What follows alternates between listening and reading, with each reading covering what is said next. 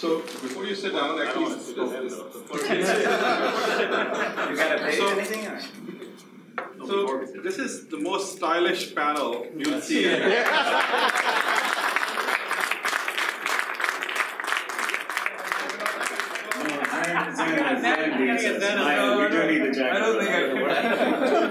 So until now, Zan and actually where's Carter, right there. So they were my models actually, but you guys have tough competition. Thank you. So quick introductions. And I just got to know these gentlemen really over the last 24 hours. I met these two gentlemen last night, Ansir or Junaid. So his name is Ansir Junaid, but goes by Junaid, so I'm going to call him Junaid, right? So just met them. So I have a few notes actually. Pardon my, reading some of this stuff. But, between the three of them, they have created, I think, about 15 businesses. Tens of millions in valuation, and exited many of these businesses to multi-billion-dollar corporations. So there is a lot to learn from them. And my personal goal in 45 minutes is to figure out how to be like them when I grow up. So Junaid is the CEO of PwC International, and he'll give you more about that. But it's a $250 million in revenue business with focuses in supply chain, self-storage, hospitality, electronic commerce, if I can call that, right? Verizon stores, and several other areas. So very disparate businesses in some ways, but very successful, all of them. These two gentlemen, you really have to actually go and look at their profile. So I'll start out with saying this. Fahim is the only person that I know of who knows how to capture an alien while wearing a cowboy hat. I won't say anything more about that. You have to go look at his TED Talk on that topic. But the two of them are physicians from Ayah Khan, as Khan mentioned. And they are nephrologists. They are the CEO and partners in Idaho Kidney Institute. They've also founded a nephrology consulting firm based there. They've also actually been cited by the US Congress and the Senate for their work in Idaho. And, I think with that introduction, we're just going to get started. So I'm going to seat myself here.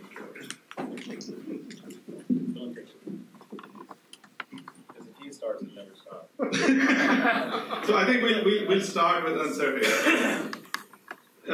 We have about 45 minutes. Each one of them can actually tell you a lot in 45 minutes each, but we're going to try to split it and move fast. So tell us a little bit about your story, who you are, not just the business, but who you are, what your background is, how did you get to where you are, and we'll go from there. Great.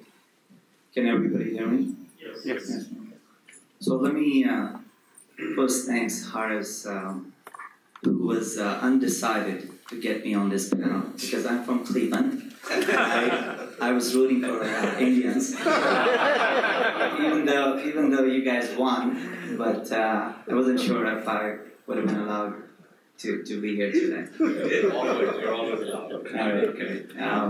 Thanks to East West University. Thanks to our counselor, Faisal. Let me tell you a little bit about my story. So I come from a very humble background, from Army background. I grew up in Pindi, and I always wanted to go to Air Force. And I had an accident, and I was flown all over. I had 10 surgeries. I lost the vision in one of my eyes, so I was medically unfit. So I couldn't go to Air Force. And the reason I tell you that is life does not work the way you plan sometimes. So you must be flexible. And I wanted to leave Pakistan. I went to London. Wanted to go to London School of Economics. Didn't work out, couldn't afford it. So I tried to go to another school which was affiliated with Arizona State University. Arizona State University had an affiliation in London, And I applied there, I applied to Ohio State, I applied to another school called Cleveland State. So Cleveland State was one of the cheapest schools around, so I went to Cleveland State, thinking Arizona is a state, Columbus is a state, and maybe Cleveland's a state. So I ended up going to Cleveland State, thinking, and I'm asking everybody, I'm here in Cleveland, and I'm in a state of Cleveland, and they said, oh, it's a state. So I went there. My first job was at a gyro cart, and I knew at that time that's not what I was going to do for the rest of my life. So there was a river fest going on, and I came up with the idea. I thought, well, I've never cooked, but I'll go and get outsourced kebabs. So I went to this local grocery store, and I ordered some kebabs for the river fest, and I made a little bit of money. And actually, $800. I still remember it, and I paid a part of my fee because of that. So I thought, well, maybe I have some common sense, which is not very common. So I said, okay, well, let me kind of think about what my passion is. And that's around the time when I graduated, I got married, I was getting a little more responsible. I didn't know what I was going to do. I knew I wasn't going to be a PhD student. I was always D grade, but I knew I always hustled, and I was very competitive. I always played sports in Army, as you all know. So once I got married, I got hired by Pepsi. So I worked for a corporate job. I didn't want to be in a corporate job. I went and worked for a packaging company. It's called National Solvent Corporation. We serve Kmart stores in the 90s, where there was no Walmart in the picture, 2,800 stores. I still remember the time when there was no distribution center aspect. And I learned distribution centers aspect because a lot of big box stores were coming up. And you talk about, more on a serious note, about Chicago Mafia. There's Amish Mafia. I don't know if you guys are familiar with Amish Mafia or not, but they work in Holmesville County in Ohio and Pennsylvania. So a lot of people talk about luck. I happened to be there. And I knew how to connect the dots. And I was passionate about wood. I was passionate about distribution centers when they were coming up. So I started a business. I became a CEO of this company because I got lucky and owner took a liking towards me. But I quit. I talked to my wife. My wife has been the best advisor all along. And now my daughter, who's also a great advisor. But where I'm going with that is this: I took a risk. And if you don't take risk in this life, I'm not sure where you're going to be. So a lot of successful people, what I believe is they fail, but they don't stop trying. And you got to find your passion. Doesn't matter what you do in your life. I found my passion because I was in packaging and I connected the dots, and I always tried to be 2 steps ahead. And I innovated a strategy which, I don't know if you know about lawnmowers. Our company now, 20 years down the line, we've got 7 divisions. We own quite a few hotels. We own a lot of storage places. We've got 28 facilities. We've got thousands of people work for us. And all this experience, what I'm talking about, makes you humble. Somebody always gives you a break. Somebody gave me a break when I became a CEO. Somebody gave me a break when he gave me a job at Gyrobar. So when I think about that, the only lesson which I can share with you is you got to find your passion. I had a burning passion for what I did. I think I was humble enough because I came from a humble background. And I developed leaders. We have 10 different CEOs working for us today. We have positions in Europe, we have positions in Italy, we have positions in China. We got 20-some companies we own. And it's all about creating and developing leaders around you. And you stay humble, you stay behind the scene, and you hope that when you have a failure, you turn it into some kind of opportunity. So we always did that, and we were successful, and we still try our best to be successful because that's what we believe. Even though I don't have a crystal ball, a lot of people ask us all the time, how are you managing a lot of these companies? And we always tell them, because anytime you lose, anytime you have a failure, you learn from your own mistakes, you turn it into some kind of opportunity. And that's what we do every day. So Nelson Mandela said sometimes, it always seems impossible until it's done. And I read a lot, and I was just at a Cavs game, which, by the way, we are champions, Bulls are not. So I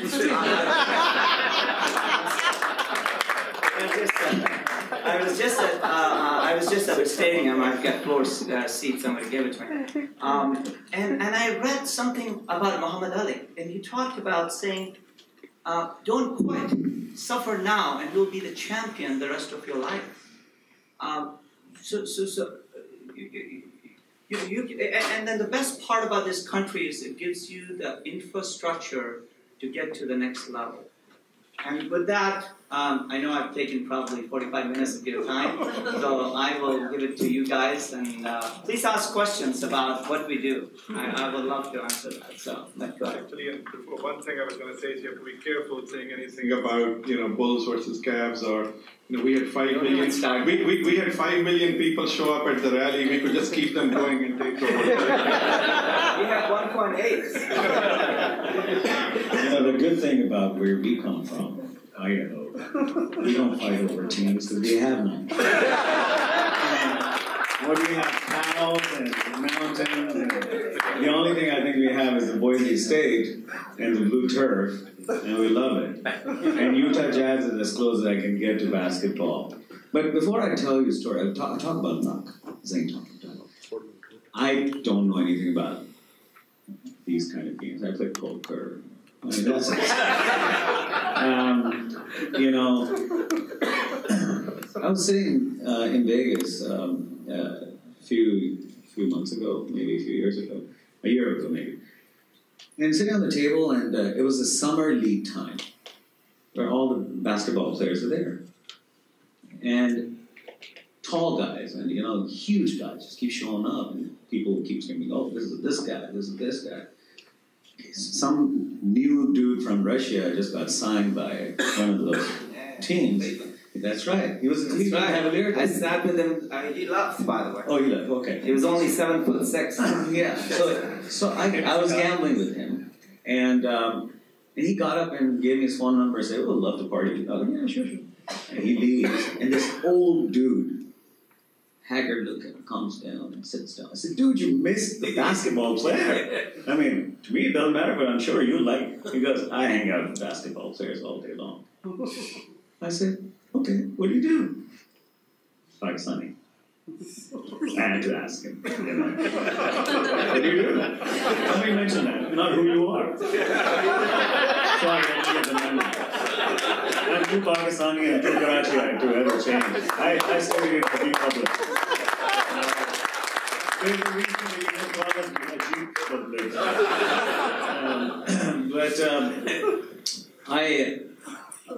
I said, who do you do? He goes, "Oh, I'm the president of a team."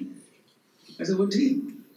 And it was Golden State Warriors. And he said, "Really? Where is it?" And the guy was so happy to meet somebody who didn't know who Golden State was. So I played with him all night long, and we gambled, we hung out. And then he gave me his number. He said, "If you ever come down, we'll hang out." I'm like, "Okay." So I got home, and my 8-year-old boy, Yusuf goes, "What'd you do?" I said, "I met some guy from Golden State Warrior." He starts screaming. He goes, "What?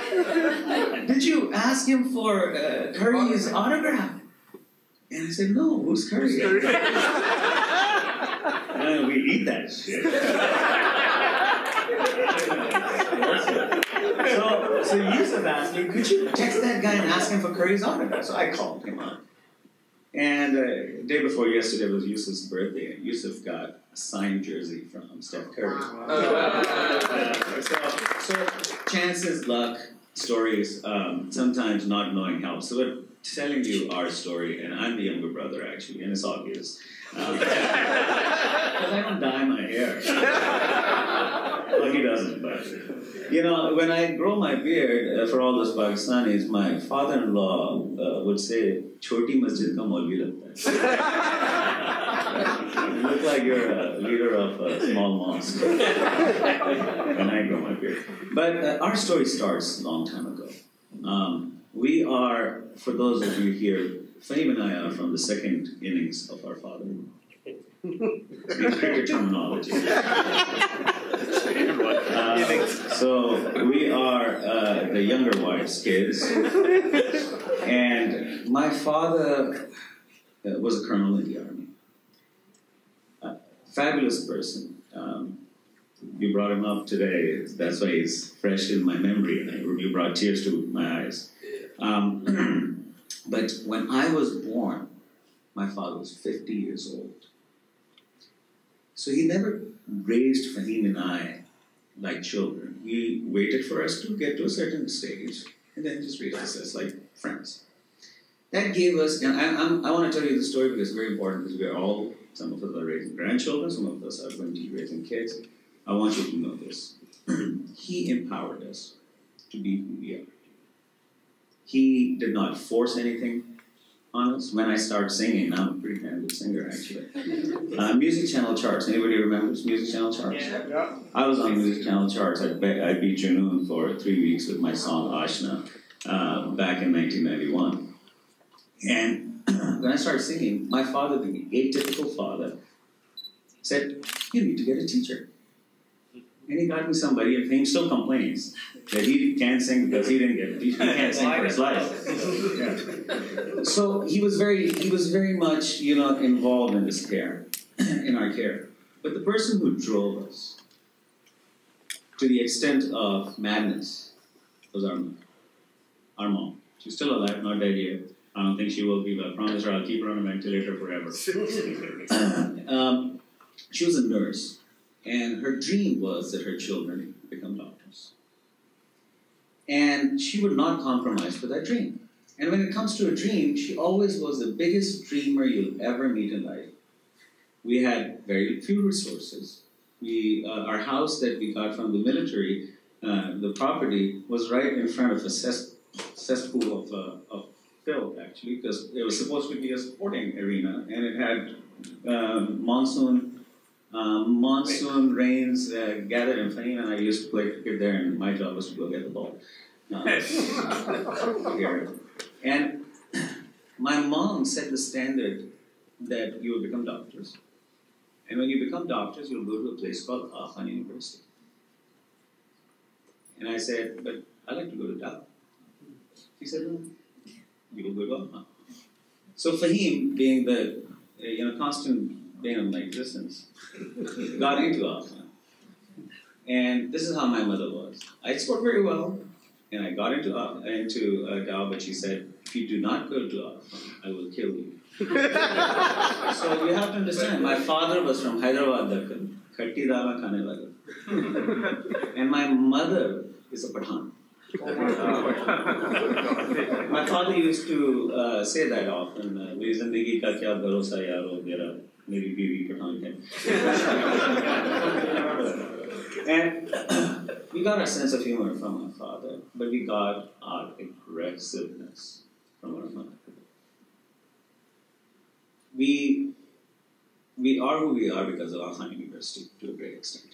An institution makes you who you are. And I'm giving you the background story because I'll let Fahim talk about this as we get to Fahim and I, and mother expecting us to do the best, asked us to go to America, become the specialist who we are. And then our journey begins from that point onwards. Till then, we were on the road, on a path that is everybody else's. And then it diverges. It diverges by one lucky coincidence. Fahim takes a job in Florida, calls me up and goes, "I will get you the best job in the world. You and I will be rich. We'll make $120,000. We'll have a beautiful house or a condo, whatever we can afford in Florida on the beach." And I tell him, "But there's two of us. Why do we have to go work for somebody?" And I'm right out of fellowship. And not even finished my fellowship. And I'm telling this to the younger crowd more than anybody else, because when you're stupid, when you know nothing, but you think you know everything, that's the time to take chances, when you have nothing to lose. When you get a payroll of 50,000 or whatever, then you become comfortably numb in a very Pink Floyd-ish way. Yes. I chose to say no to Fahim. He had the contract ready. And I met this gentleman out of nowhere, again luck, same, whose name was Mark Caputo. Mark Caputo and I met, and he said, I have 5 dialysis units, and I'll set you up wherever you'd like to go. And I said, okay. We shook hands. I told him, I'm not coming. Quit your job. You're going to go join me, and the story begins. Well, I was going to do introduction like earlier Uncle Tej said that my mother is from Pakistan and Naeem's father is from Hyderabad, India. But that would have confused a lot of you guys. So I'm glad to give the background. Well, there's a lot to the story, but long story short, we decided to make a change. I was comfortably numb in Florida. He's always the guy who comes up with the idea, then I have to execute on the idea, so I take the burden of that. I went and met this guy, and we are not technology people. We were never in Silicon Valley. We were young kids from Karachi who were landed at New York, went through their ways, always looking for the next McDonald's for the halal fish burger, which was, long story short, now we're gambling in Las Vegas for all. So come a long ways. Remember the McDonald's? Yeah, halal. That's what I used to tell mom, halal fish. But she wanted to hear that halal part. She was never comfortable. But anyway, we heard a lot of interesting terms today. One was market disruption. So when Mark came to us, the idea was the doctors and business guys are always fighting each other. You got to come up with some kind of a model where both are happy. He said, I got a model where I'm going to bring you guys in, teach you about medicine, you as this works. And that was the selling point for us. I was young, married, 1 child. He was just getting married. I don't know who gave him the daughter, but he ended up with one, apparently my sister-in-law.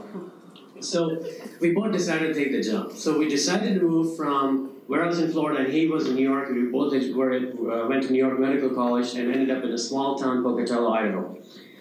And the reason we went there was because we had a model of market disruption. There was nobody providing the service for kidney care and transplants and dialysis in all of Eastern Idaho. Good, millions of people needed the help. So we established those centers. In 2 years, we were very successful. So we always have, growing up in Karachi, you have street smartness. I was sitting with my daughter who goes to Stanford school, and it's like, it's okay to be book smart and you're working hard, but I would rather have you more street smart. And because you will go places if you have that. So coming from the Karachi background, we was like, we got to be street smart. We went back to the guy and said, yeah, I'm happy with what you've offered me, but I think we've learned the ropes. We're going to turn this into a franchise. We're going to build our own dialysis clinics. We're going to bring you the doctors. You bring the machinery. We do it. That was a very alien subject at that time, back in the early time when we started. So we built the first couple of dialysis clinics. We built then exponentially 30, 40 of them. Mark went back and expanded another 300 of those, and then we sold to Fresenius for a couple of $1 billion. And we were not technology people. So I know you guys are comfortable for that. For doctors to do something like that, it's kind of totally off. They are not business people. They're the worst business guys ever. We did that market disruption. We went to another market disruption, because I want to talk a little about the business side of things. And we went to the cardiovascular diseases. We did that, we sold that company again, and now what we are doing is we're engaging in cardiology and nephrology in a whole different platform. And someone mentioned again earlier, which is a very catchy word right now in healthcare, which is care coordination. Care coordination is the future of healthcare, and how you bring those interfaces with cares, providers, and customers and wrap everything together. But that's good. All good and fine. But what I would really talk about is, and I think Zan, you mentioned this, or somebody mentioned this, or somebody did the art of living. And that's what really changed me 7 years ago. And I had a brief discussion this last night with a group of friends, and I mentioned a guy named Geoffrey Chaucer. So he's a father of English literature, and he once wrote, hundreds of years ago before, I was born, like I said last night, life being so short, why does it take so long for us to learn the art of living? So It just depends on what you define success is. Yeah, I mean, it's one thing, you have a lot of money in the bank and you're successful, you're running a company, you're closing an IPO, that's all fine. Success is beyond that. If you truly understand that you're only going to get one chance at life to do something, and every morning you wake up your eyes, you have a last chance maybe to do something different, and imagine what that means to you, what that time means to you. So for me, the art of living truly is giving. And it's beyond money, it's about your time, your idea, your engagement. You know, writing a check is one thing, but getting engaged and making a difference around you will be the big thing. So I always will ask you guys, every morning you wake up and ask yourself what truly success means to you. Yeah, it's great we're doing business and all that, but we have to give back and we have to get engaged, whether we do it with our time, our efforts, our ideas, and that is a bigger picture. Going back to the community thing, stay relevant, not only in your own communities, but beyond that. You know, drop all the labels, like somebody else said. I mean, I was sitting with my daughter again, because I have 2 daughters, and poor girls get a lot from their Pakistani father from Karachi. So I keep telling them, drop all the labels. Drop the label of religion, nationality, color, identity, everything, and wear the lens of humanity. And when you look through those lenses, everybody will look the same to you. And no matter who becomes the president, whether it's Trump or Hillary, they will never be able to break your mold, because you will connect with people. And that is what the future of our society is. That's how we will become relevant. But anyways, that's why I wanted to stop.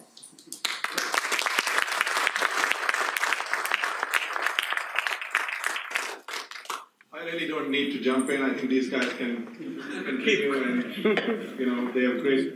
But coming back to actually a few questions, and by the way, this time check. We've got 15 more minutes. Actually, we have a bit of a crunch, so maybe we're only going to be able to give you about 5 minutes. So in Zan's terminology, that's 10 minutes. So one question today for you is, and similar one to you guys. I mean, your businesses are, you know, to me they seem kind of not related, right? So pallet business to hotel business to Verizon, you know, retail outlets.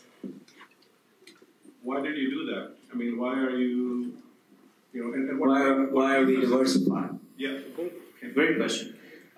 So let me say a couple of things about our main focus business. So we have 7 divisions. 4 of our businesses serve the same customer base. So all the big box stores, you name it. After the Kmart life, we got into the Walmarts, fortunately. And we grew with Home Depots and you name it, everybody. And what they do is if you think about as a consumer, all the products when they're delivered at Walmart, when they're delivered at Home Depot, or any grocery stores like Kroger, as a consumer, once it's done, what they have us do is a sustainability effort that between their distribution centers and their stores, we've got our facilities between that. So they are very smart about not running logistically any empty miles. What that means is that when a consumer buys some product, then they drop what they call dunnage, which are empty boxes, empty dunnage with pallets, which we manufacture millions of them, is what's dropped at our place. And then from that moment on, we manage all that dunnage. Now consumers are changing. We have a customer, Best Buy, everybody knows. So when you order as a consumer an iPad, so if you live around this area, it used to be that it would come from their distribution center.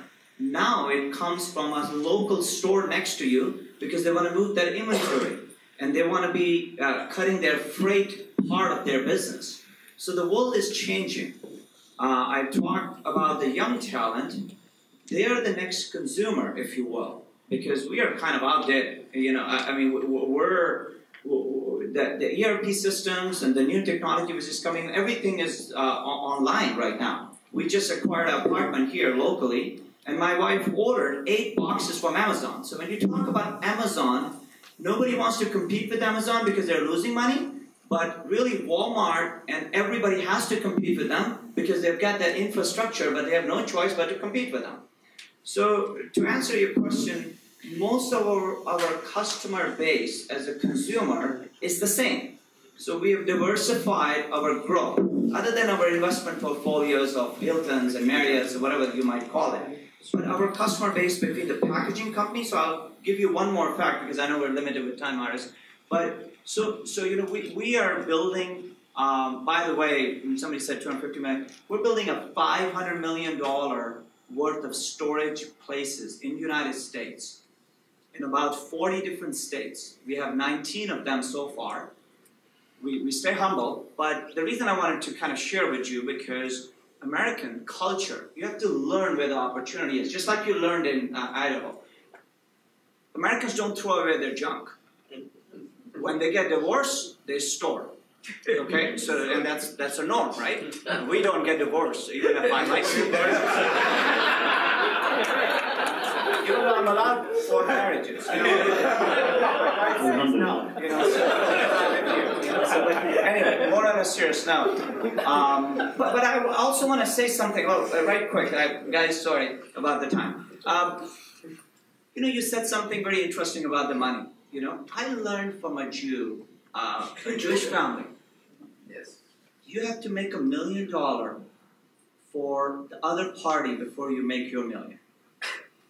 And down to earth, I never imagined we would hit $1 billion in sales. And Faisal, I grew up with him, by the way.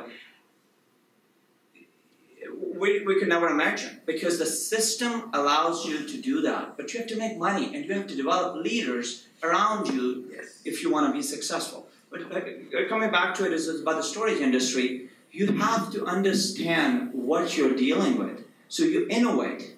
Innovation is everything in our business today. So without innovation, we don't exist. If I sold kebabs, because that was an idea, that was innovation. We sold crates for MTD, and they can collapse them so they can get it back to the distribution center, so they don't have to throw that wood away. It's sustainability, it's innovation. So everything, you have to keep up. You have to be 2 steps ahead. So anybody as a young talent starting out in business, and the only difference between you and I as young talent, whoever is here, is time.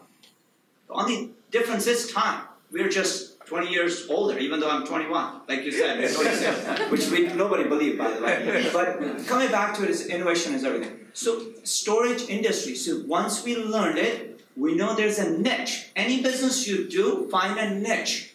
We build, most of our businesses are commodity businesses, but we excel in it because we find a way as a one-stop shop. So we serve the same customer with more than one service. So all my companies are serving the same consumer. Hopefully that answers it. I want to give, I totally agree, but because I went to Habib Public and then Alamji, so it took me about 2 years to learn a P&L statement. And for those of you who don't know it, one day you will need it. The reason we would diversify is because we have time to think. Save some time for yourself. If I have to give you one advice, don't get so busy in the world that you don't have time to think. Every single doctor is a freaking genius. We're no different. They're smart. They're all smart. Every single human being is very smart. The only problem is the rut in the system drags you down, puts you into that mode where don't expect you to think. We have time to think, and that's what we do. Hence, we never brought this up. One of the ideas that I came up with, being very humble. Not your brother, right? No. I had to execute it. He's running the company, actually. There we go. Listen, you live in Idaho, you eat potatoes. You live in Idaho, you go ski. So imagine a 31-year-old showing up on the ski hill with his 2-year-old child, and then, we're both on the bunny hill. We learned to ski, but you know what we did? I came up with the idea, first of its kind, fully automated, smart kiosk called Ski Quickie to wax, ski, and snowboards in the world. Patented all across the world. And starting that company has nothing to do with medicine. It has everything to do with having time to think, looking around, finding an opportunity. We're all hustlers, all of us here. So the concluding comment from the guy who actually has to exit. Having time is also a good thing, and a little bit of weed also helps in thinking.